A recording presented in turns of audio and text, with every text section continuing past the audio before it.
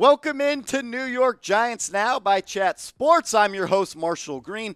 In today's show, we're going to get you that Kayvon Thibodeaux injury update, and it's better than you might think. We also got one on Darian Beavers, and then we got some winners and losers from last night's Week 2 preseason game against the Cincinnati Bengals. But I want to tell you about today's sponsor, Aura, an all-in-one digital safety tool that's hooking you guys up with a 14-day free trial. We do more online now than ever, and they're going to do more to help you protect yourself and your identity. Get started today with a 14-day free trial, aura.com/chatsports. Kayvon Thibodeaux.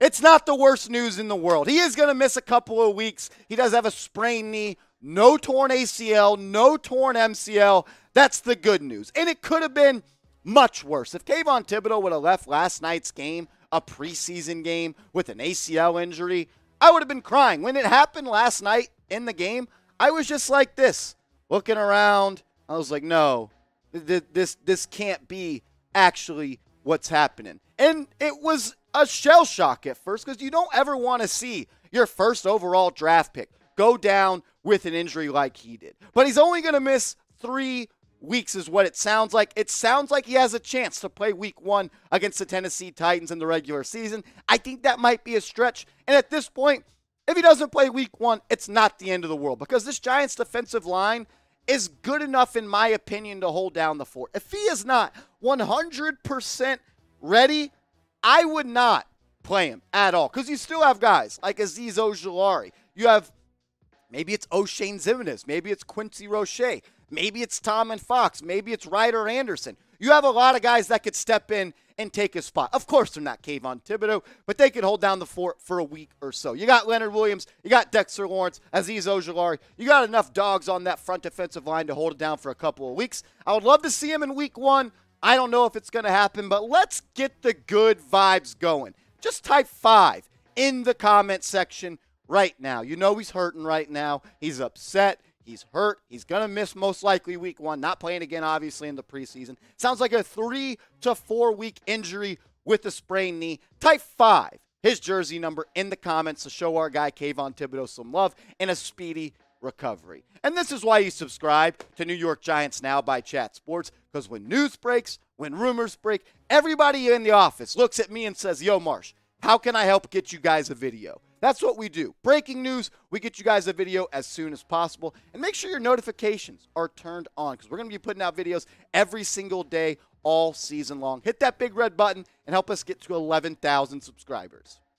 The injuries never stop, it seems like, with the New York Giants.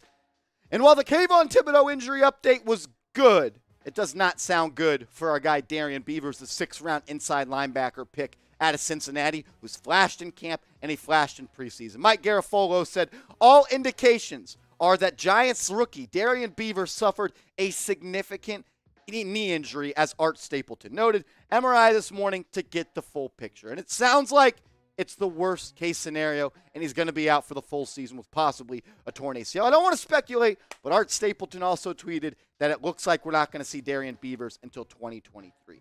So this is what that inside linebacker depth chart looks like right now. You got Martinez as your Mike, you got Tay as your Will, and you got Carter Coughlin, Micah McFadden, and Cam Brown all competing to make this roster. Darian Beavers will probably go on IR, so that opens up a roster spot. And I expect the Giants to keep 4 or 5 inside linebackers.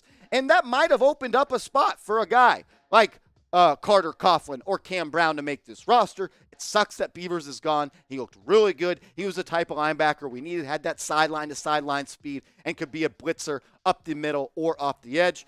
Sucks to see him go, man. Injuries suck. I'm sick of it. It seems like every time we do this and the Giants start preseason, injuries happen. The Giants have had the most players since 2010 on injured reserve in the NFL. I don't know what it is, but I'm sick and tired of it. If you're tired of injuries and you agree that injuries blow, I just want you to type F injuries in the comment section. Because, look, I'm tired of it. I know you're tired of it. Let's just voice our frustrations a little right here. Type F injuries in the comments right now.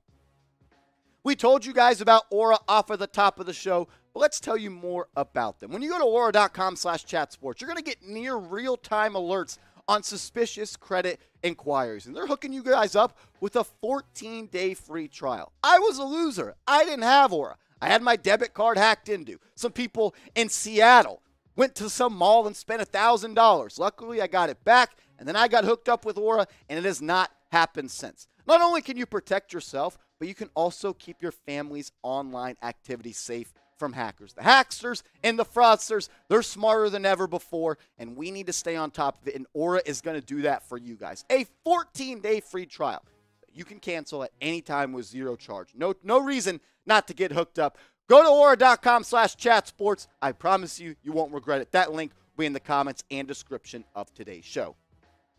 We also have some winners and losers to get to.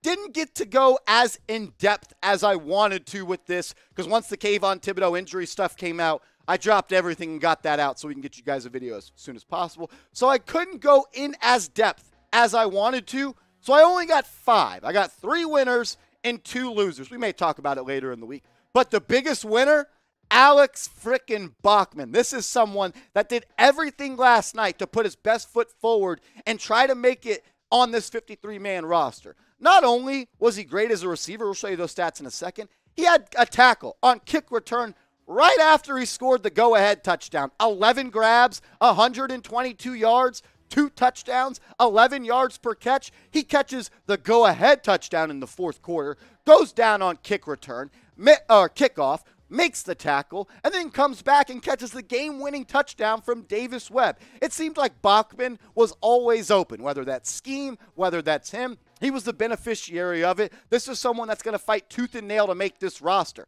because it is a loaded wide receiver depth chart. All 4 guys on screen are going to make this roster: Galladay, Shepard, Toney, and Robinson. Then you got guys like Richie James, who had 1 grab for 8 yards last night. Colin Johnson has looked really good in the preseason. Darius Slayton didn't play last night. C.J. Board left because of a rib injury. David Sills looked good last night, and so did Alex Bachman. We got the Bachman Brigade, and we got Sills Army. There's going to be a fight. We're in preseason 3 and the rest of the way to who is going to make this roster, because I only think the Giants are going to keep 6 or 7 receivers. And with the 4 we mentioned, you're going to have guys like Richie James, Colin Johnson, David Sills, Darius Slayton, and Alex Bachman all competing for those final 2 or 3 spots. And once you go in a game and you do Victor Cruz style, 11 catches, 120 yards, and 2 touchdowns, and you contribute on special teams, that is hard to not take a notice of if you're Brian Dable and Mike Kafka. But I want to put you guys on the hot seat right now.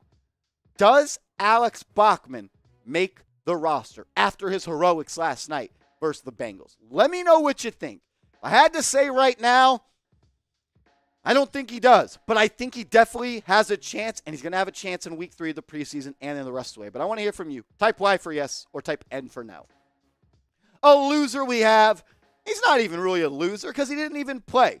But I do think he is a little bit of a loser for what happened in last night's game. Gary Brightwell did not play last night, and that gave an opportunity to Antonio Williams and Jashaun Corbin to get more reps, and they got the lion's share of the reps at the running back spot since Breida and Saquon Barkley did not play. I love the way that Antonio Williams runs the football. Head over toes, behind his pads, a physical style, a smash mouth type of running style, and he's good in the receiving department. Had about 6 or 7 catches. And Jashaun Corbin, he looks quick. He looks agile. When he puts his foot in the ground and gets north and south, he might be one of the faster backs on this team. He also provides kickoff return ability. So Gary Brightwell may be looking on the outside in when it comes to this Giants 53-man roster. I like Brightwell. I thought he looked good in the first preseason game, but you got to stay available, because the best ability is availability. And if you're not going to play and you're going to let your counterparts play and look good,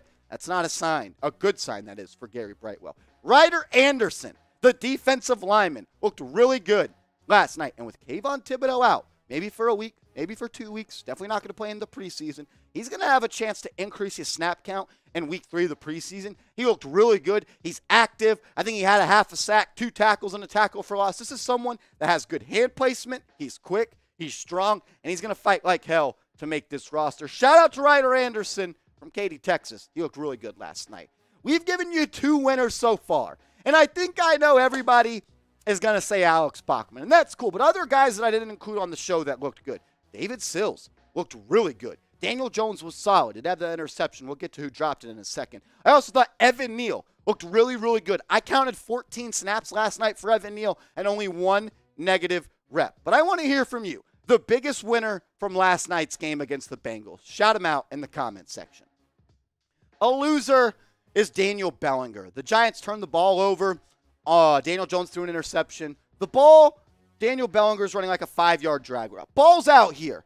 Really tough catch for a 4th-round rookie tight end that wasn't a receiving threat in college. Running full speed, ball right here. Should he have caught it? 100%. Could Daniel Jones put it on his number and made it easy on his rookie tight end? 100%. But those are the type of balls that you have to catch if you want to be a starting tight end in the NFL. Bellinger, he's the number 1 tight end on this roster. That drop, it hurt. I don't think it affects anything. But for that drop, and it turns into a turnover, that makes you a loser from last night's game. I asked you about the winners a second ago. But now I want to ask you about the losers. Who was the biggest loser from last night's game? Is it Gary Brightwell, even though he didn't play? Is it Daniel Bellinger because he dropped that ball? Let me know what you think in the comment section right now. Devery Hamilton. The Giants have been razor thin at backup offensive lineman, especially backup tackle, and Hamilton stepped in and looked really good last night. On the Jashaun Corbin touchdown, a run off the weak side, Hamilton washed down the entire line. He started at left tackle, and he ended up where the right guard lined up. He looked good. He looked good in pass blocking. He looked good in run blocking. He was moving people. And we need depth on this offensive line. We know Andrew Thomas and Evan Neal are going to be the bookend tackles as long as they stay healthy for a really long time. Shane Lemieux is currently hurt, so you're going to maybe have Max Garcia, Jamil Douglas, Ben Bredesen just got hurt. Maybe Hamilton can slide in and play a little bit of guard. The depth is needed on this offensive line. You see all the hurt people. There's a lot of hurt people, and Hamilton's making a good case for himself to make this 53-man roster. If you're a real one, that means you finished today's video. That means you made it this far in today's show. So drop a real one in the comments section, and we'll see you next time on the next New York Giants Now.